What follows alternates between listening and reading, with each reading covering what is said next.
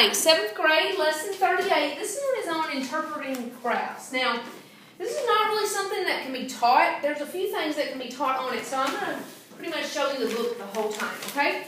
When we're working with graphs, okay, what I want you to see is, what is this graph about? Hopefully you see that it's donut sales, okay? How much you have sold of donuts, okay? So, what I want you to do is look at the very bottom. This full circle donut represents 10,000 donuts. That's very important to know when you're looking at this graph, because otherwise I would have said, oh, we sold 4 donuts. We sold 1, 2, 3, 4, 5, 6 donuts in February, 4 donuts in January, and 5.5 donuts in March. But because we know that this donut actually represents 10,000 donuts, that helps us to know what to do, okay? So if I were to ask you about how many donuts were sold in March? That'd be 10,000, 20,000, 30,000, 40,000, 50,000, 55,000. 55,000. He did it exactly right. So he just went 10,000, 20,000, 30,000, 40,000, 50,000, 55,000, okay? About how many donuts were sold in the first 3 months of the year? So we would do all of these.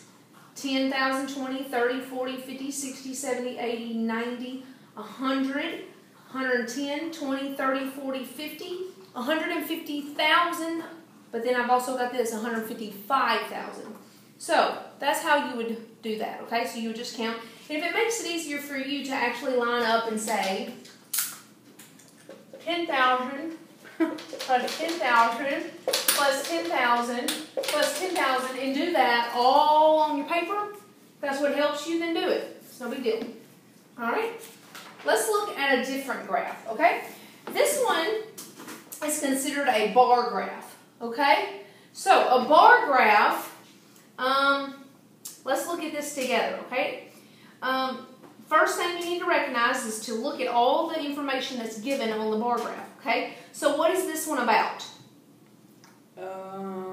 Anne, Brad, Carol, Dominique. Okay, but look at the title of the thing at the very top. Oh, number of aluminum cans collected by each child. There you go. That's exactly what this is about. The number of aluminum cans collected by each child, okay? And then how many children are there? Anne, Brad, Carol, and Dominique. 4, okay? Now, over here on the left side, it says the number of aluminum cans. And each tick, or each line represented, goes up 200 every time. So 200, 400, 600, 800, 1,000. So they've given us all the information we need, and now we just answer the questions. About how many cans did Brad collect? 800. 200, 400, 600, 800. Very good. All right, next one. Carol collected about as many cans as what other 2 children combined? Well, Carol made 900. So, and Dominique, right? Anne made 500. Dominique made 400, which equals 900. Very good. Okay, see how we did that? All right, now, it's fine. Now, let's look at this next chart. All right, this one is called a line graph. See that? Now, what is this line graph about? Paul's test scores. Okay, Paul's test scores. Now, what does this represent down at the bottom? Numbers. Test 1, Test 2, Test 3, Test 4, Test 5, Test 6. And then what does this represent? The score. Yeah. 60, 70, 80, 90, and 100. So he apparently got 60 or higher. Okay? And now he just draws. So, what was Paul's score on Test 3? Test 3. 80. Almost 75. 75, very good. Okay, it's in between 70 and 80, very good. In general, were Paul's scores improving or getting worse? Improving. Improving, okay? So we went from here, and it's kind of going a diagonal up, so you know that he's improving. All right, now this next one is a pie graph. All right, see this? This one is how Aisha spends her day. See that?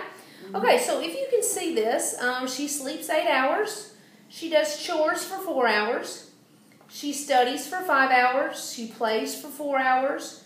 She eats for 2 hours. And then there's just 1 more hour in the day that she just kind of spends doing different things. Okay? So, the question asked is, how many hours are included in this graph? So how would you answer that? How would you answer that? How many hours? Or you just add them all together? You would add up 8 hours, 5 hours, 4 hours, 2 hours, 1 hour, and 4 hours is going to equal 24 hours. Okay, so this is her whole day that she's got set up here. All right, and then what fraction of Aisha's day is spent sleeping? So, how much is spent sleeping? 8 hours. Can you see that? Okay, you can't see it from where you are. 8 hours out of how many hours? Out of 24. So, we would write 8 out of 24 is the fraction, but you reduce that, okay? 8 will go into 8 one time, 8 will go into 24 3 times. So, 1/3 of her day is spent sleeping. See how we wrote that up? All right. And that is lesson 38.